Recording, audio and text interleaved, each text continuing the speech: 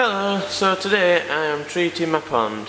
All the fish have got quite a bit of trichodemas going on, so I'm going to treat it.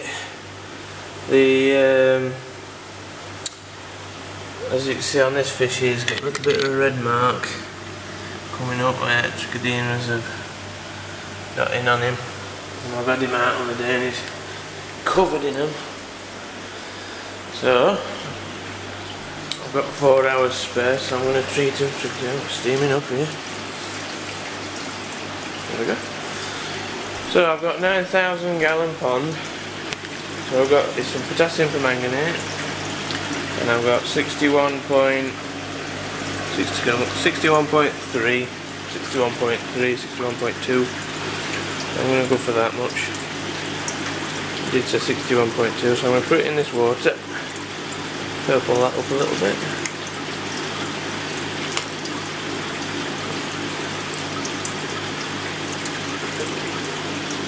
There we go. And then I'm going to pop an air stone in it, like that, and let it mix it in. Just leave that air stone in there for 10 minutes and then you can gas off a bit and mix air in. I prefer to do it like that. It seems to be when you do it like that, you seem to have less issues with it, because you do sometimes when you treat with PP you do have a lot of issues. Obviously it's best to always have some hydrogen peroxide. You can get that stuff, hydrogen peroxide, or I've got a big barrel in it to put in. But as you can see, I've got a rud there, and there's tench in this pond and sturgeons in bottom, and some people tell you not to treat with sturgeon in pond, and that is a good idea. Do not treat with PP with sturgeon in pond unless you have a hell of a lot of airflow. You can get away with it if you have a hell of a lot of airflow. Like I've got 2 bottom drains and I've got Nexus salt air going in Nexus, and I'm going to take that off of there so water's just falling in, and I'll time it in exactly 4 hours time. I'll put 1 litre of hydrogen peroxide in, and it'll take all potassium permanganate out of water, and then sturgeon will be alright then. After that they'll get on alright. So I'll let that settle for 10 minutes and then I'll put it in the water. So here we are, at the time I'm about to put it in. I've taken that part off there, so I've got as much air as I can flowing in for now. I've got a couple of extra air pumps, air stones, which I'm going to drop in. And as you can see, you know what's going to happen. They're all going round in circles. Just every time I take that off, I'm always treating it. So I've got this bucket, just in case of tipping it in now.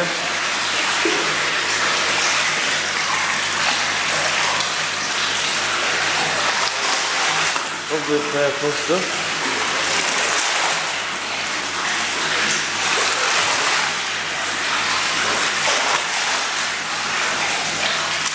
Now, well PP, potassium permanganate, purple like that, is well it's working.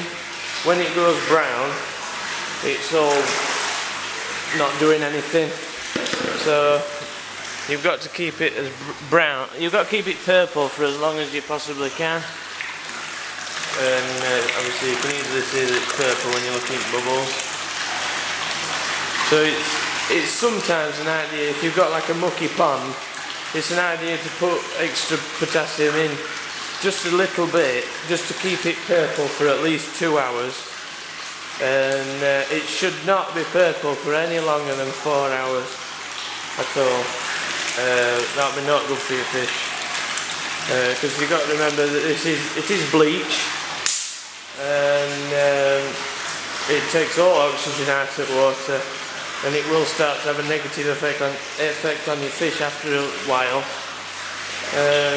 You can leave it in and just let it clear on its own, but as soon as it's gone brown, it's not doing anything but staining your water brown.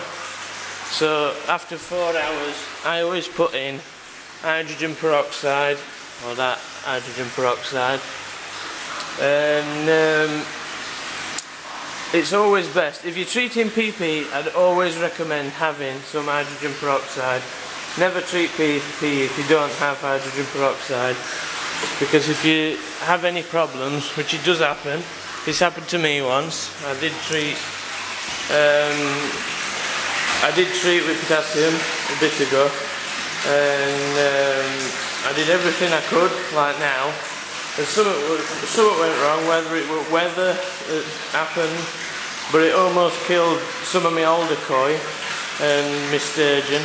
Obviously it's sturgeon affected, but I comes and has a look at water, and some older koi were just floating on top, and luckily that were only after 2 hours as well.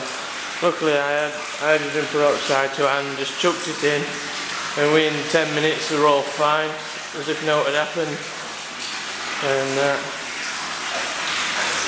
And some people prefer to take the filters out of the system so that filters aren't getting full of PP, but you know, it doesn't really matter to me.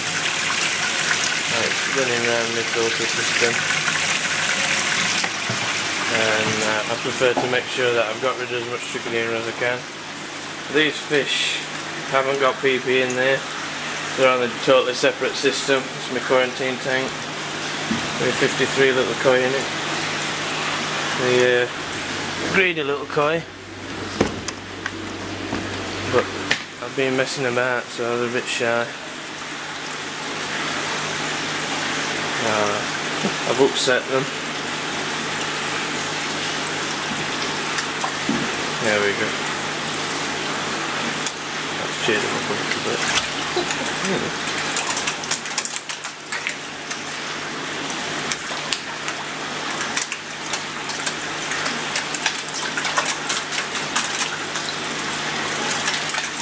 So there we go. I'll come back in 4 hours when I'm ready to put hydrogen peroxide in to neutralise PP, and I'm going to be stopping in here all the time, because this is the time when I can expect fish to jump out or something to go wrong. As I said before last time, after only 2 hours, and it almost killed 3 of my older koi and my sturgeon.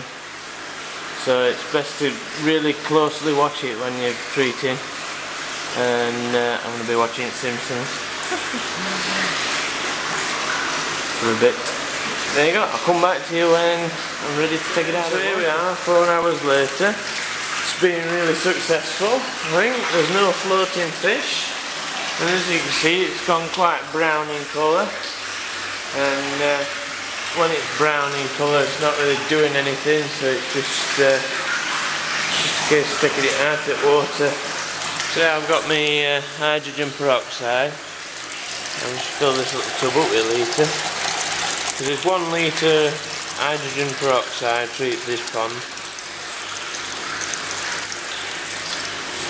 There we go. If I show you, like this water's brown, look. Pop it in there. And it goes clear. Just like that. That's basically what happens to your pond over the space of 5 minutes.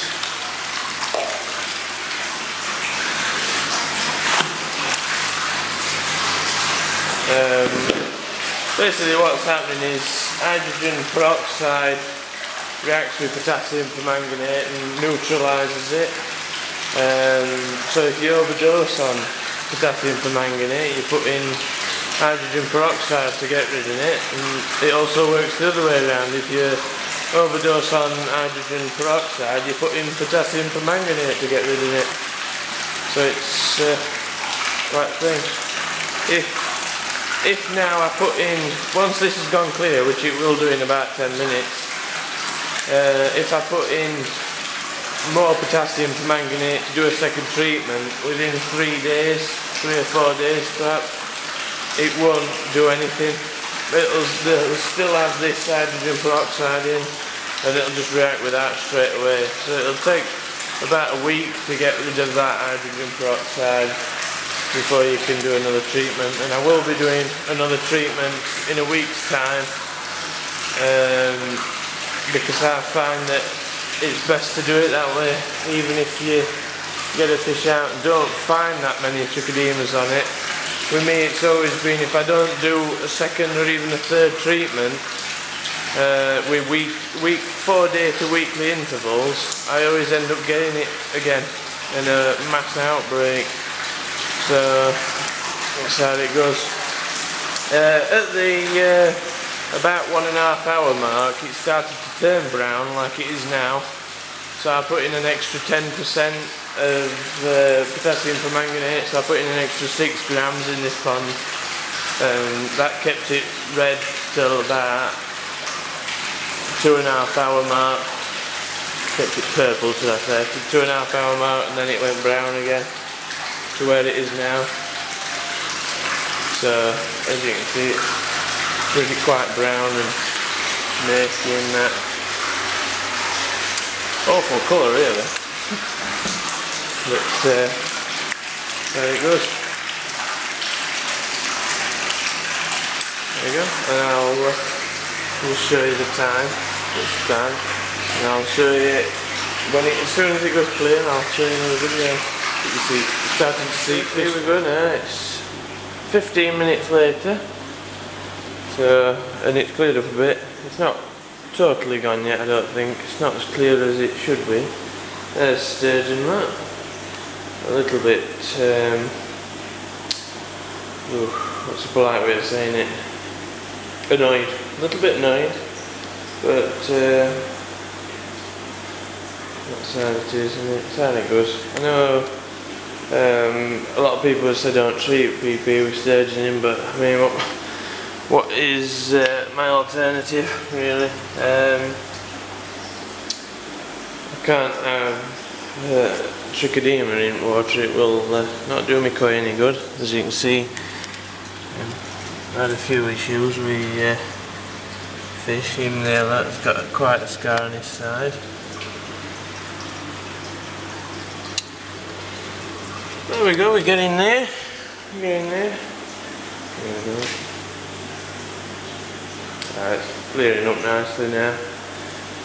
So, there you go, that's one treatment for Trichodina, potassium permanganate. It went really well, really happy with it. If you do have sturgeon or rudd or goldfish in your pond, other things except koi, make sure you have as much air flowing in as you absolutely possibly can, especially with sturgeon. If you've got koi, still as much air as you possibly can, but you know, they're not as affected as sturgeon. Sturgeon do need a hell of a lot of air, and like I said before, I have had trouble with potassium permanganate. It doesn't always go exactly the same every time. I did almost kill the sturgeon once. Anyway, I were holding him at this window for about half an hour before he finally had enough strength to swim on his own. And I didn't do anything different to what I've done today. So it's just having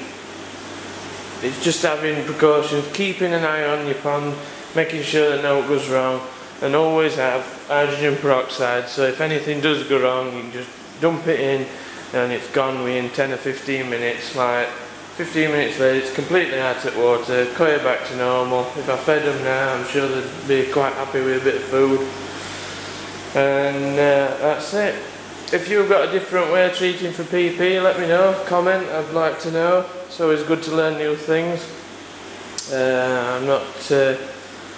I obviously learn it as I go along, and just thought I'd make this video, see if it helped other people. And thank you for watching, and if you want to see any other videos of me building this fish house, check out my YouTube channel.